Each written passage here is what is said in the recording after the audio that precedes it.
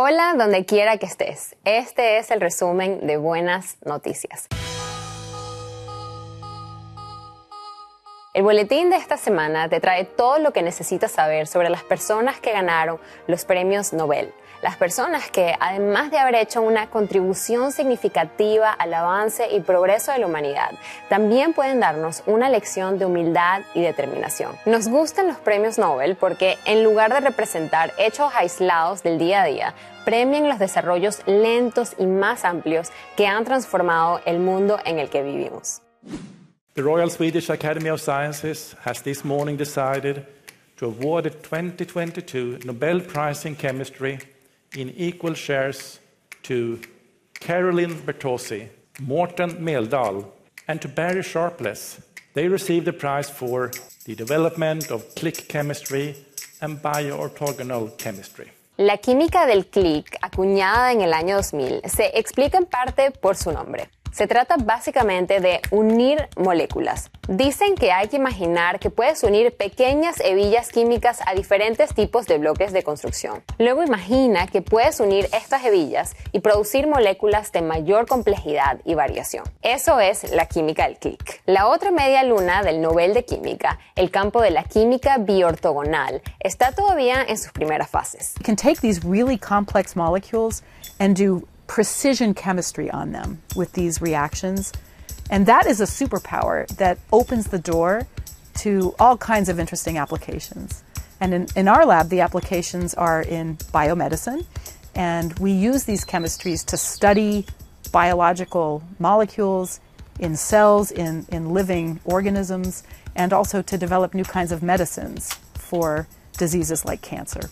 Puesto que los ganadores de los premios Nobel se anuncian por la mañana desde el norte de Europa, los galardonados del lado occidental del mundo son despertados de sus sueños con la increíble noticia. It took a few minutes for me to comprehend that it wasn't some hallucination or strange dream, and in fact it was the chair of the Nobel Committee. Morten Meldal, ganador del premio junto con Caroline Bertozzi y Barry Sharpless, recibió la llamada del jurado del Nobel una media hora antes del anuncio público. No, I did not expect it at all. It was actually a complete surprise. Meldal dice que espera que el premio ayude a convencer a los jóvenes del mundo a tomar química como profesión. I think it's very important that we get more young people to choose chemistry, which is a little bit difficult at the moment, because chemistry is the solution to many of our challenges. Barry Sharpless, el tercer galardonado del Premio Nobel de Química, solo quería crear una química que funcionara en horas en lugar de días. I've always been impatient. I like to go in the lab, mix up some things that work, and I go on from there. If I have to wait a day or two, I just can't. That's not good. So I'm trying to create a chemistry that moves in hours instead of days, but prizes aren't what I'm doing science for. For better or for worse. So I have to do it. It's kind of a compulsion. It's kind of a risk-taking operation, and I like to find an area where the ideas can lead you into something more dramatic.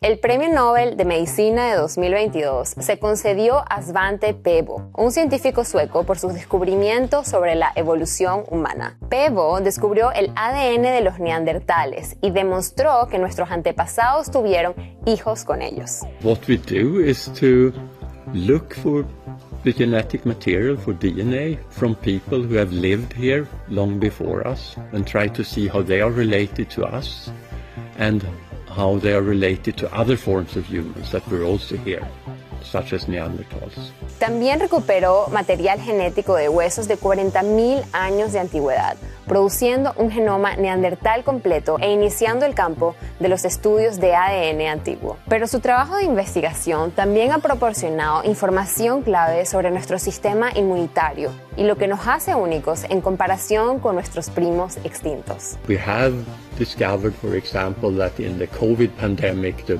greatest risk factor to become severely ill and even die when you're infected with the virus has come over to modern people from Neanderthals. El Premio Nobel de Física de 2022 se concedió a los pioneros de la comunicación cuántica, Alain Aspect, John Clauser y Anton Zeilinger. El galardón celebra su trabajo en la ciencia de la información cuántica y sus descubrimientos sobre el modo en que las partículas invisibles, como los diminutos trozos de materia, pueden enlazarse o enredarse entre sí, aunque estén separadas por grandes distancias. Clauser convirtió las teorías cuánticas planteadas por primera vez en los años 60 en un experimento práctico. Aspect fue capaz de cerrar una brecha en esas teorías. Y Zeilinger demostró un fenómeno llamado teletransporte cuántico que permite efectivamente transmitir información a través de largas distancias. When I was originally proposed doing the experiment and actually was doing it, everybody told me I was nuts, that I would ruin my career. Everybody knew what the result would be, wasting time and money, wasting my career. But I was having fun doing some really challenging experimental physics. Can we pause for a second?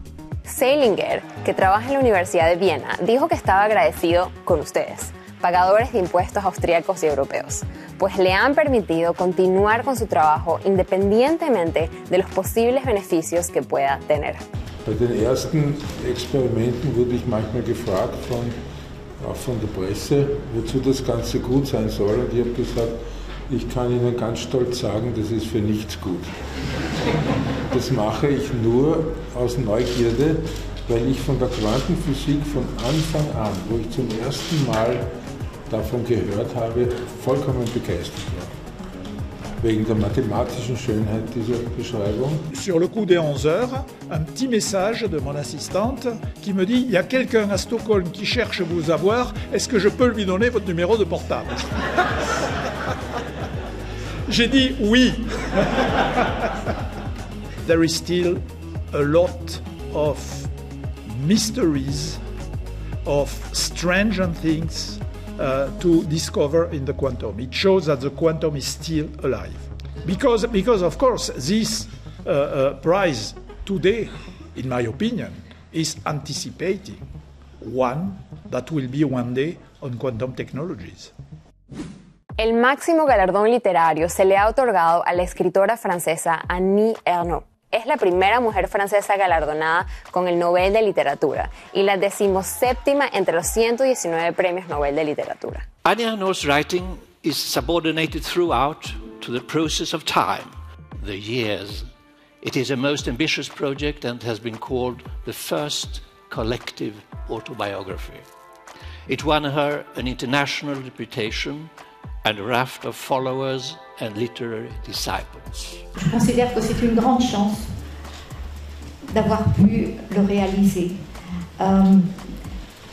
Le Nobel n'a pas encore beaucoup de réalité pour moi, je dois le dire, mais je sens, c'est vrai que je sens une responsabilité nouvelle. Je veux dire, je lutterai jusqu'à mon dernier souffle pour que les femmes puissent choisir d'être mère ou de ne pas l'être.